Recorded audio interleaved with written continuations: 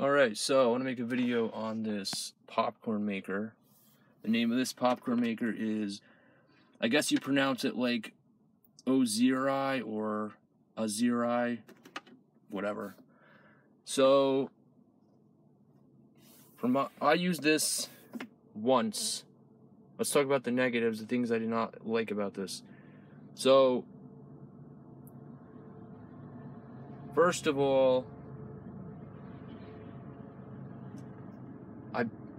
the popcorn did not come out tasting the way, the texture did not come out the way it wanted. It came out like, it tasted like the kernels, it tasted like the popcorn was like popped, but then it wasn't fully 100% popped. You know? It had like a chewy part of the popcorn tasted like it wasn't fully popped, and that was not very enjoyable to eat. And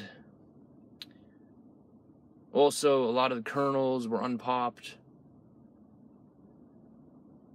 So first thing I did not like about my experience with this is the actual popcorn did not taste fully popped.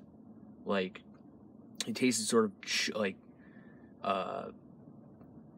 some of the popcorn tasted, usually popcorn's like has the texture you would expect. Well, my experience with this is that the popcorn tasted chewy, like sort of chewy, partially chewy.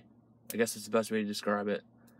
Also, the kernels, some of the kernels were just totally unpopped, and they just flew. And then also some of the popcorn and or kernels flew out and just fell on the ground, so it's kind of makes sort of a mess. Not that I care about that part of it, that's a big deal to me that much, but the other two, the fact that some of the kernels were unpopped, and the fact that the actual popcorn did not come out the way I wanted it, the texture to taste, those are the two things I did not like about my experience with this. And so, would I recommend this? No, I would not recommend this. There's probably better ones out there.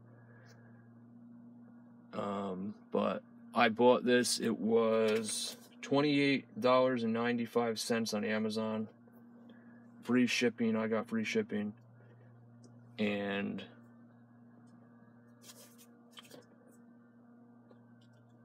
yeah, so hope this helped. And before I end the video, if you do decide to get this, you put the kernels in there. Make sure this is on. This part is on here before you turn it on. And then, as you can see in there, that's where it goes and then heats up, and then it's supposed to pop. And then, of course, this thing right here